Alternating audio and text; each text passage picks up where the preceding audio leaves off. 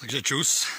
Jsme zase na Sokovým vrchu nad Děčínem, tady na těch pláních nádherných.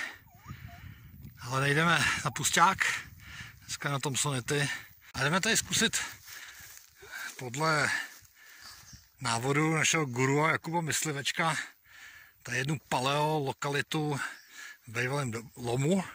Neděle 24. července 2022.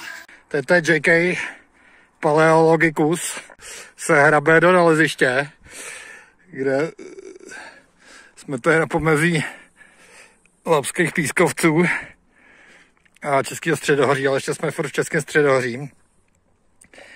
A já bych nikdy nevěřil, ale to je mou blbostí, že tady můžou být nějaký i paleo naleziště. Ale je jich tady jako celkem dost.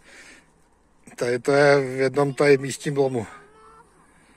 A prostě, ať mi někdo neříká, že tohle to nejsou nějaký trávy, jo. To prostě musí být nějaký trávy. Je to tady v nějakým takovým pískovci prapodivným. A nebo tohle, že není nějaký kus listu, jo. To musí být, tohle to přeci jako je jasný list, tyjo. Tady tohle. Takže to bych řekl, že jsme jako splnili zadání, že jsme našli nějakou skamenělinu. A jako je to takový dobrodružný tady, je to boží, viď Bobe? Tak jdeme na to.